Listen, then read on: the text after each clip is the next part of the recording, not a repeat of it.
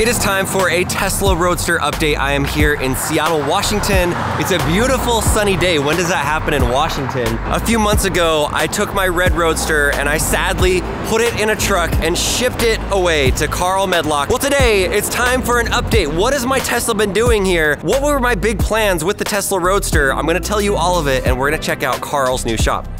I love that there's just Roadster sitting outside, but this is Carl's shop. We've been inside of this before, but since we were here, he completely renovated the entire thing. Get ready to see the inside of one of the only shops inside of the world that actually takes care of the original Tesla Roadsters. Oh my gosh. There are so many beautiful cars inside of here, and each one of them has a unique story. So I wanna go through some of the most interesting stories and why some of these cars are here and what they're doing with them. But first things first.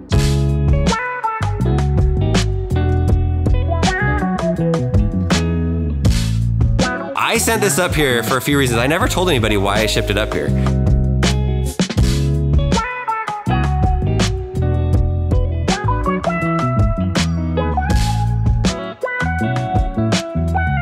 The Tesla Roadsters are so unique with the coloring. You don't see this on Model Ys and X's and S's. And Elon confirmed this week that the next gen Roadster is going to have the same colors, the same unique colors that the original Roadster had. There was a few things. First, the carbon fiber was all messed up. Medlock & Sons actually makes their own carbon fiber pieces. So this is the old one. Is this the replacement right here? This is the replacement. Clearly, this one is more clear and not as cloudy.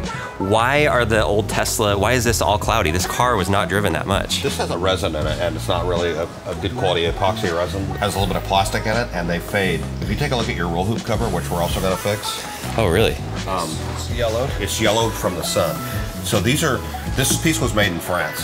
Chinese parts turn cloudy, and these parts turn yellow in hot sun. Only Texas guys and Utah guys and Hawaii guys get this. This was a Hawaii car before I got it, so that makes sense. Seattle cars, you know, they look fantastic because we don't have any sun. I did want to get the carbon fiber replaced because the black just looked, it was the best that we could do with it. But that's not the only reason why I shipped it up here. I wanted to take an amazing trip from New York City all the way to Los Angeles. The Cannonball Run, first in the Tesla Model S, and then second, in an original Tesla Roadster. You have to charge at like weird random RV parks and hotels and destination chargers because you can't use the supercharging network. But to be honest, I kind of have wimped out since then because the last one I did it in the Tesla Model S, which is super comfortable, which has supercharging, and we didn't even finish to California. And I had to go to the hospital afterward to get my appendix taken out because I put so much stress on my body by not sleeping and just cruising and eating garbage food the whole way. So Medlock & Sons, we're going to take this thing and service all of the electronics and make sure that everything is ready to go. There are some things that they can do up here to actually make the car have more range, and then also to make sure that I didn't break down in the middle of Kansas somewhere. We're still going to have the car get more range, and we're still gonna fix the carbon fiber, but then I'm just gonna ship it back home and just have it in southern Utah and drive it and enjoy this car and not drive it across the country and put all these miles on it. How do you feel about me wimping out? Is it the right move? I'm just shaking my head. I think it's the right move. Should have done it for you. I'll do the trip. You would do the trip in a Roadster? How long do you think it would take? About 6 days, I would think. 6 days. 6 days, maybe 10. Oh man, that's so long. You know, living in Seattle in all the rain, I think all I think about is driving in the sun.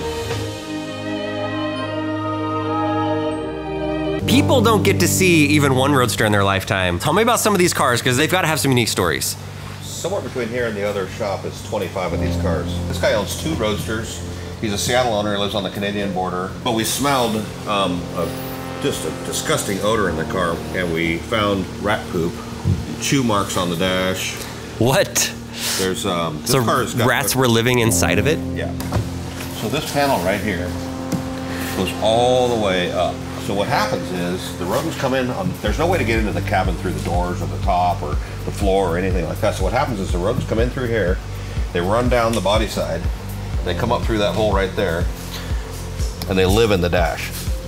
We get a couple a year, at least 2. People just leave their Roadsters just sitting in the most random places. Like you had the one that was sitting in a barn in Wyoming forever and just had dust all over it. This is the rat car. We're gonna call it the rat car. It's cool. I like the Hulk green on it. This one right here, I know a little bit about because this car is my friend Thomas's and it is one of the prettiest cars I've ever seen. I know it's the 3rd to last VIN number, but but this could be the last Tesla ever made. The last 5 Roadsters that they built, they had it in a factory. Elon Musk had this big event. When it came out, it didn't have the Tesla emblem on it. It wasn't on there. Elon Musk himself came over and put the Tesla emblem on there. And so in my book, this is the last Tesla ever made because it was still at the factory and Elon Musk put the Tesla logo on there. So he brought the car here to get the fans fixed, and then we just completely went through the car for him, and we actually haven't told him all the things we did to his car. Ooh. He'll know when he drives the car there's something different. Okay. This one right here is a signature 100 car, so that means it was basically one of the first 100? First 100 built. People always said this was the rarest color, but there's actually 25 of this color, and I think it's ugly. I think it's that is surprising that out of the first 100, a quarter of them were the people actually chose to have this color. I think this is like 92 Toyota Camry green. But people love it. It's not my color, but... There are the Signature 100 series, which this green one over here is one of the first 100. My pants ripped.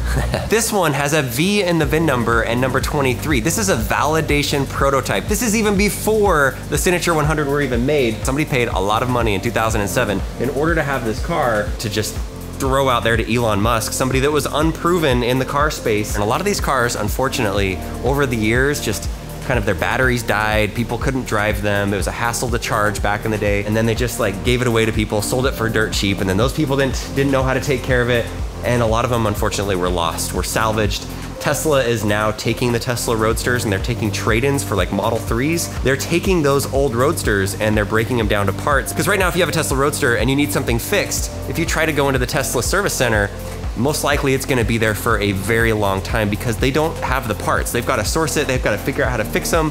They also just scrap a lot of them over the years. Last time we were here, we had a thumbnail of the video. I was standing on top of this completely trashed car. They've actually rebuilt this car. Most places in the world, I would imagine even Tesla would have salvaged, would have just said this car is trash, let's have it go out to parts. It actually looks like a car right now. We've also got all of the other parts that are about ready to get put on. I mean, even this looks clean and new in here, all these parts. So this really is the same car that was wrecked last time. Same car. What happened with this one again? I can't remember what it was. He was rear-ended by a truck and shoved up underneath another car. Oh, that's right. He's fighting with his insurance company. He said he didn't care if they paid or not, he wanted his car fixed. Even though this is caved in and smashed, yeah, where it was rear-ended, this car still drives straight. And believe it or not, it's still in alignment. Wow. When you get the new battery pack, like I have Tesla's latest and greatest battery pack, the 3.0 battery pack, the R80 I think they call it, they don't do a ton of stuff to the actual PEM, but there are some things in there that need to be done. Just because you got a new battery pack doesn't mean that everything's gonna run great because the electronics module does need some upgrades. That's one of the things that my red Roadster, as beautiful as it is, it does need some help. So even though that your car has 9,000 miles on it, that doesn't change the fact that the car has been plugged into a wall for the last, 12, 13 years, right? These components still get used whether you have miles on the car or not. Well, Tesla uses this stuff right here, and it over time, it turns into like toothpaste, and it just dries out and rots. And then one of these mega poles, see that dark spot? Mm-hmm. They touch down on the heat sink, and then it blows this IGBT up. We take these mega poles off, we clean all this paste off, and we use a lifetime material. You'll never have to do this again. Oh, my battery, it's crispy right now.